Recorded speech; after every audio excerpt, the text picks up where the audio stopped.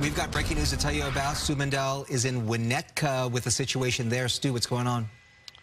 Bobby, we have a stabbing out here. One person rushed to the hospital by LA City Fire paramedics and putting the suspect on the loose. Happening out here, as you said, in the Winnetka area, right on Sherman Way, near the cross of DeSoto. You can see some of LAPD officers out there right now. They have a crime scene set up, and they are working to capture that person that fled the scene after the stabbing. That suspect only described as a male white, seen fleeing to the east after that person was stabbed. Right now, though, his condition of the victim really unknown to us, but we do know that person was rushed to a hospital. And again, this is an ongoing investigation. That suspect still on the loose out here in the Winnetka area. I'm Stu and Sky Fox. Back to you guys in the studio.